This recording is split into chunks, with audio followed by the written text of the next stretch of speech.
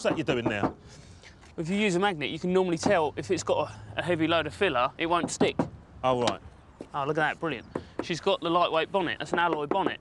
It's going to be a bit of money there. The first thing I really want to do with that engine is do a compression check, because I haven't heard it running. The compression test works by turning the engine over with the key. You pull the plugs out, and as the cylinder comes up, it compresses whatever air is in there. But as it comes up, compresses, we get the gas, and it's trapped in a valve, and you get the reading on the dial.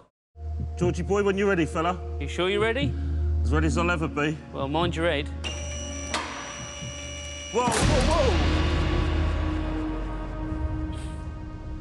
whoa! I think you better take it down a bit, mate.